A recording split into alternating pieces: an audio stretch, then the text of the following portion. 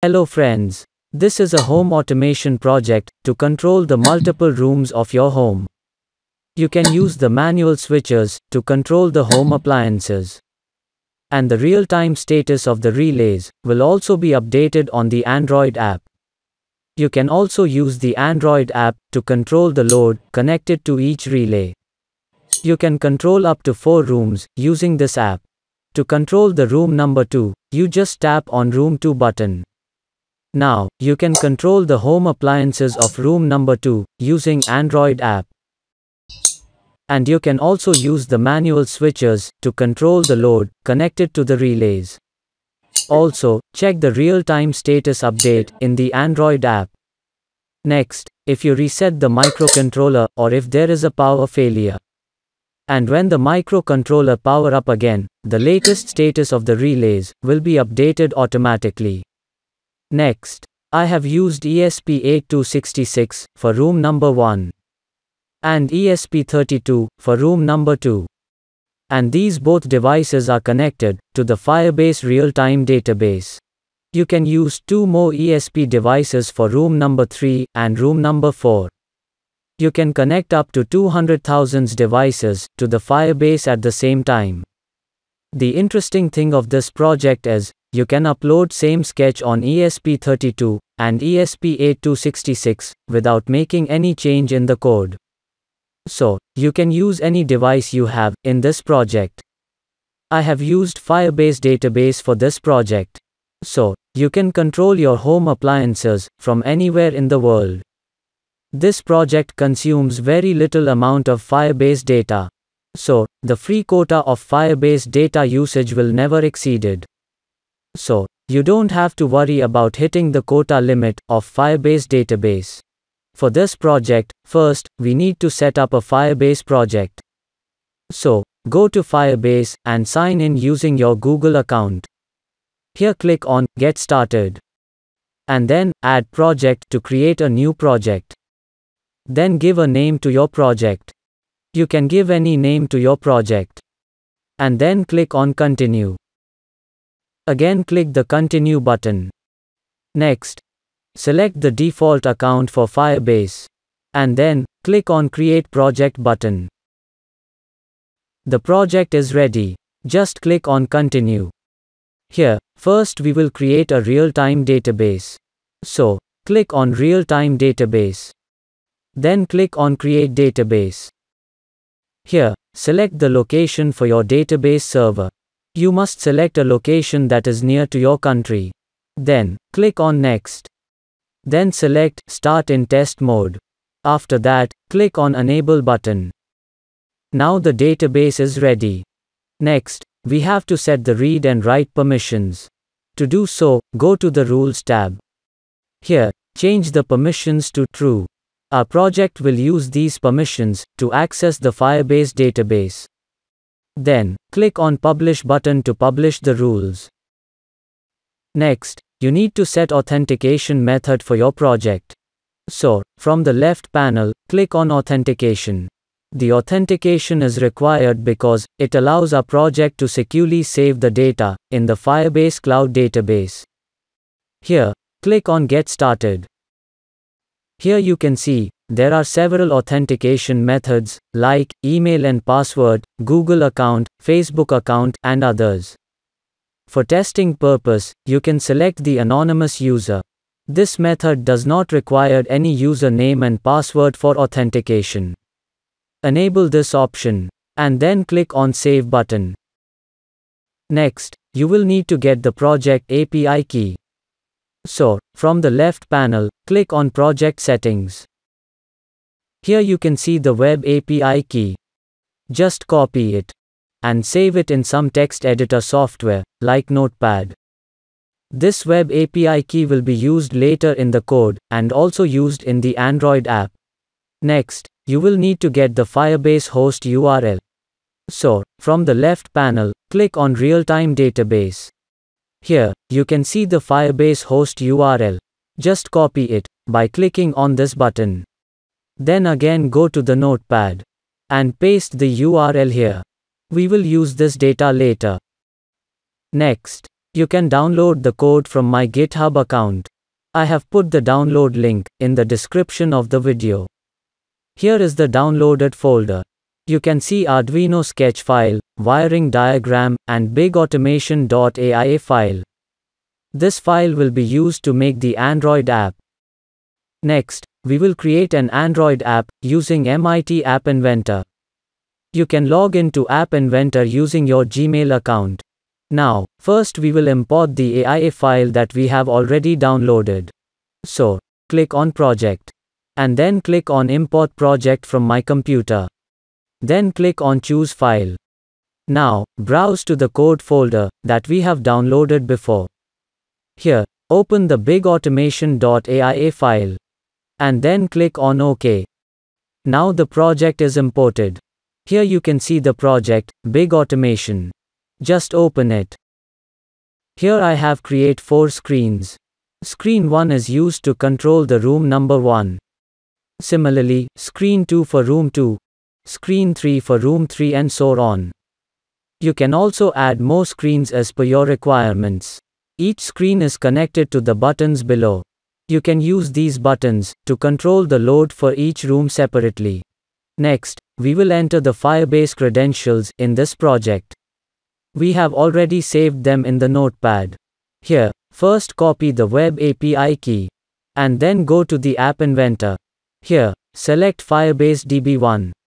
And then paste the API key in the Firebase token field. Next, go back to the notepad. And copy the Firebase host URL. Then go back and paste the URL here in the Firebase URL field. Make sure you must delete all the data from the project bucket field. Now, the screen 1 is ready. You must repeat the same process for the other screens, like room 2, room 3, and room 4. Make sure you must have entered the Firebase host URL and web API key in all the screens. You must enter the same data in all the screens that we have entered in screen 1. Otherwise the app will not work. As you can see, I have made all the required changes. So now, the project is ready. Let's have a look at code blocks. Here are the code blocks. The same code blocks are used in all the screen. The code is very simple and straightforward. If you feel any issue, then tell me in the comments. Next, we will create the Android APK file. So, click on Build. And then select Android app.apk file. Soon, the project building process will start. Now the APK file is ready. Click on Download button to download the file on your computer. Now we have Android app APK file, and we will install it in the phone. So, just move this file to your Android phone. And then install it. After installing the app, it looks something like this. Now we will test this app. So, select the room 1, and press the light 1 button. Now, observe the Firebase database. Here, you can see the data as updated for light 1, of room number 1. Similarly, you can test the other buttons, to see if they are working or not. Next, select the room number 2. And then test all the buttons here. Before going forward, make sure all the buttons are working properly. Next, let's have a look at the wiring diagram. Here, I have connected the 4 push buttons to D5, D6, SD2, and SD3 pins of NodeMCU board. The relay module is connected to the pin D0, D1, D2, and pin D3 of NodeMCU microcontroller. I have powered up the whole project using 5 volts wall watt power supply. I have connected the VCC pin of power supply to V-in pin of NodeMCU board and to the VCC pin of relay module. Next, here I have already connected all the components as per wiring diagram. Now, the first device is ready, and we will use it for room number 1. Similarly, prepare 3 more NodeMCUs for room 2, room 3, and room number 4. Next, if you want to use ESP32 microcontroller, then you must follow this wiring diagram. Here, I have connected the 8-channel relay module to ESP32, because I don't have another 4-channel relay module. You might use 4-channel relay module with ESP32. Now, the hardware setup is complete. Next, let's move to the coding part of the project. From the code folder, open this file MIT Multi-Room Firebase.ino file. Here, first you need to install the board packages for ESP32 and ESP8266 by using these links in the preferences. I have installed the latest version both for ESP32 and ESP8266 devices. For ESP8266, I have installed the version 3.0.2. And for ESP32, I have installed the version 1.0.6. Next, you also need to install ESP Firebase Client Library. This library is required to work with the Firebase Real-time Database. You can install it from the Library Manager. Here is the library, Firebase Arduino Client Library. I have installed the version 3.1.5. Next below, you need to enter your Wi-Fi router's SSID and password. Next, here you need to enter the Firebase Web API key. We have already stored it in the notepad. So, just copy the Web API key. Then go back and paste the Web API key here. Next, enter the Firebase host URL here. So, just copy it from the notepad. Then go back and paste the Firebase URL here. Make sure, just remove the trailing slash from the end. Also delete the HTTPS part from the beginning of the URL. Next below. Here you need to add the room number for your ESP device. I am configuring this code for room number 1, so I will not change this value. Now, the code is ready. Just select your ESP8266 board from the Tools menu. My board is NodeMCU 1.0. And here you can see the configurations of my board. Now, just hit Upload button to upload the code. After uploading the code, open Serial Monitor. Here, first the project will connect to the Wi-Fi router. And then, it will sign up for the Firebase database as an anonymous user. And then project will fetch the latest data from the Room 1 bucket of the Firebase database. And then it updates the relay states according to the incoming data. If I press the push button, then the relay will turn on. And the relay status will be updated in the Firebase database. Similarly, you can test other buttons as well.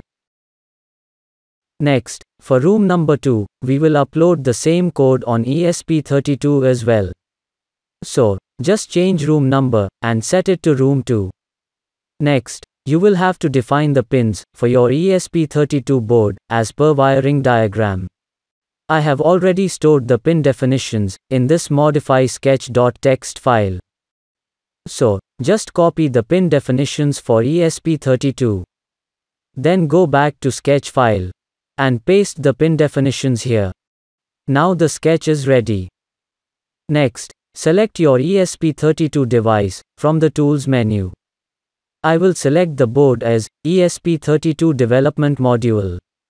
Next, select the COM port for your ESP32 board. Now, just click on Upload button to upload the code. This way you can prepare 2 more devices for room number 3 and 4. The final setup of my project is look something like this. And you can control anything by using manual switches as well as using the Android app. That's all. This is for today. If you have any question, then comment me in the comment box below. See you in another video. Bye.